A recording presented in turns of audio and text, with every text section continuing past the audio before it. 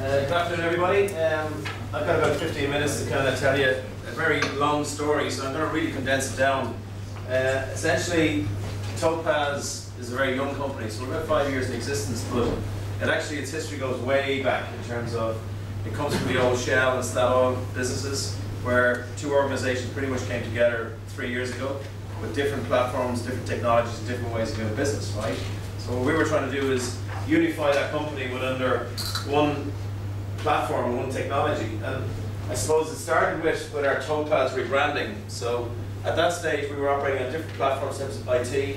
We moved to SAP last year. And more importantly, I suppose, we took some of the legacy stuff from Statoil. Statoil actually were using SharePoint about 5 years ago. But they were only using it for corporate scorecards. And it really wasn't going down through the business and getting out to where we wanted to be, where it was site level. And if I look at how big our business is, and the division I look after is our retail side, we actually have a very, very big market share with almost, 1,600 employees, 300 stations, 20 million transactions. And we've 1 million customers coming in our stores every day, or every week, which is a lot of people coming through. And we have a lot of employees to engage in terms of, because that is our sales force. And you can't engage those people unless you have information that makes sense to them, information that they can understand, and information that can drive their performance. And really, I suppose, with that in mind, we decided to move forward with the SharePoint system, using BI as a tool to drill right down through the organization and try and change behaviors with our employees at the front line. And I'm going to try and show you how we do that, or how we've tried to do that for the last year or two. We have a large commercial business as well, which we haven't actually deployed the system yet, and it's an area where I think we will go next when we prove it on the retail side, because effectively we touch probably every household in the country at some stage.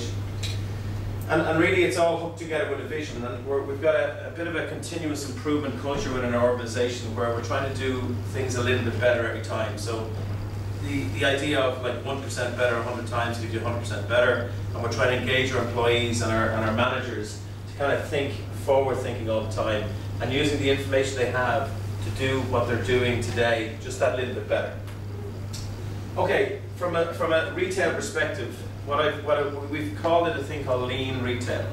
And lean retail isn't about cutting costs, it's actually helping our employees work a bit smarter by giving them information, sales information, cost information, efficiency information, to help them drive some waste out of the system. And waste being waste in terms of things that they're doing today that don't add value, or waste in terms of things that we're actually just burning up in terms of resources. And it's framed around the whole idea of lean retail, but it really wouldn't work without the technology and the business information to help us communicate that right down. And that's the fundamental glue that kind of puts this whole concept of lean retail together for our organization. So basically what we're doing is we're trying to eliminate the waste, management by exception. So that's taking the information and showing it in red when it's wrong, essentially, and showing it in green when it's right, and then you don't need to worry about that. So it's taking the bits that we need to fix and identifying them for the lowest common denominator. And that kind of gives us that continuous improvement, because we're always fixing the problems or always dealing with the weaknesses or gaps. Some of the things that might make sense from a retail perspective, and there's any retail people here, a lot of overproduction, waiting, transportation, bad management of inventory, extra processing or non-utilized talent. So we've actually mapped all that out right down to the lowest common denominator. And we put it up in what we call 12 lean tools, right? Now, a lot of these tools require information technology to actually communicate. For example, we have a communications board where we put all the KPIs up. So they'll appear on my dashboard in the office, right? So I've got a very high level view of it. The area managers have a very high level view, drill down, but we've got it right down to store level. So you walk into one of our stores, into the back office area, and you'll see a communications board, and we're trying to communicate the KPIs that are relevant to the store, to the employees, so that they can actually change their behavior to try and improve our business. And we do that by taking the communication board, bringing them through 5-minute briefings every change of shift, and then ultimately trying them to upsell. So it's all about selling more for frontline employees. In terms of process management, we're using it then to help us manage inventory. So min-max ordering, identifying out of stocks, driving that stock availability, which is crucial for a retail business. Having routines that help you with that, and then managing the warehouse in terms of maximizing our inventory in the store to make sure we get the right products at the right time, making sure we're not carrying excess stock, and driving waste out of the system. It then also helps us with the planning phase because we have the information which allows us to produce what we need, plan when we need it, and then ultimately manage the labour around that, because our business is very heavy on labour. You know, essentially probably 40% of our gross profit goes in labour.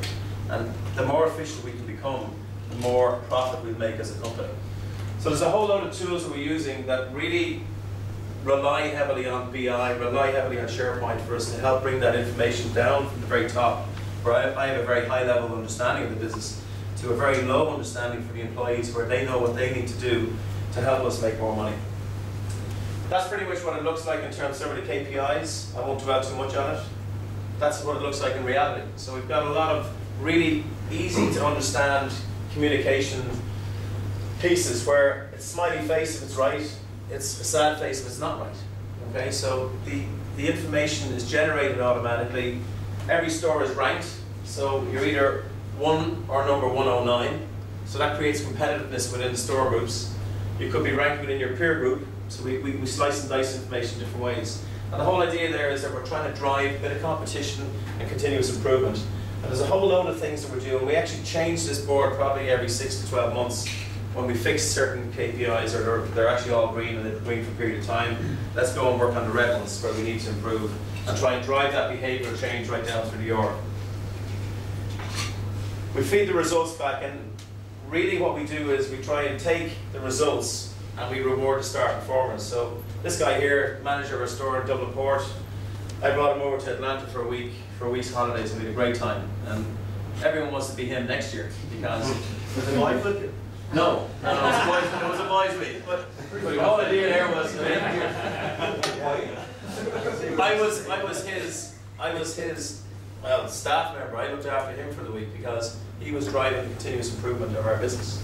But he was using the tools, and when I brought a couple of guys in to have a look at his store down in Dublin Port last week, they were amazed to see that, number one, it was being used, right? And number two, all the staff knew all the KPIs. So when you go and check, did somebody know what their sales results were for them, for their individual shift? Did they know what their promotions participation was? Did they know what their target was? And actually, in fact, we had managed, or he had managed to deliver our concept right down to the lowest. And the site actually is probably, it's probably one of the, it actually is the busiest site in the country, but it's probably one of the most profitable sites in the country as a result of using the information to give the results. Okay, so just in summary, right, for us it's all about having KPIs, but not just at a very high level, so bringing them right down through the organisation, and the SharePoint and BI helps us do that. It measures everything that customers value, so it's not just about measuring sales or margins, it's actually customer satisfaction, product availability, and things that we know drive the business in terms of that will deliver a P&L for us. We publish the results at all levels, so it's very important. We actually have an open communication style where I want the individual store to know what their profitability is. And they won't know what the overall company profitability is because they have certain restrictions as you go up, but I know what it is, the area manager knows what their area is, and the store knows what their store is. And then that really helps us to drive quickly and respond quickly to exceptions, right? Now what we do is we then integrate those KPIs into the performance. So you will probably get a monthly performance review as an employee. You will definitely get a quarterly appraisal, and your KPIs will be plugged into your file. So we take it that little bit step further in terms of we're embedding it in the organisation in terms of a real performance culture.